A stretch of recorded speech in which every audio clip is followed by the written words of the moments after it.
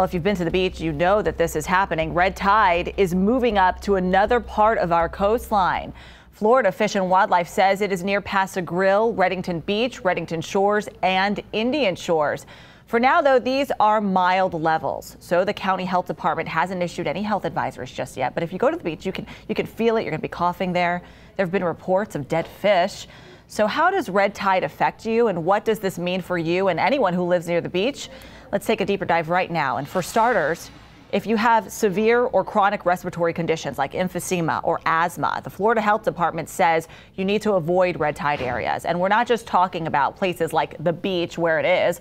According to MOAT, toxins can travel up to a mile, even away from the beach inland, depending on wind direction and weather patterns. So if you live near the beach and you start to feel some irritation, MOAT says keep your windows and doors closed, keep the air conditioning or heat on, make sure you check or change your unit's air filter regularly.